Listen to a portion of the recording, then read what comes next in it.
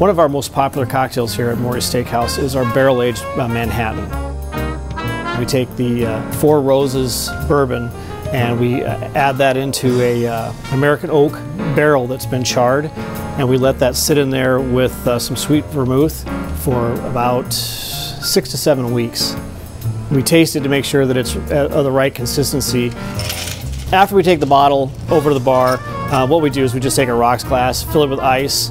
It's about 2.5 ounces of the bourbon mixture. We add a little bit of bitters.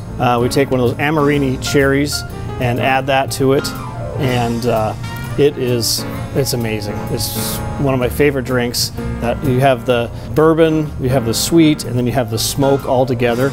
It's fantastic. It's unique. I've heard it's the best Manhattan I've ever had.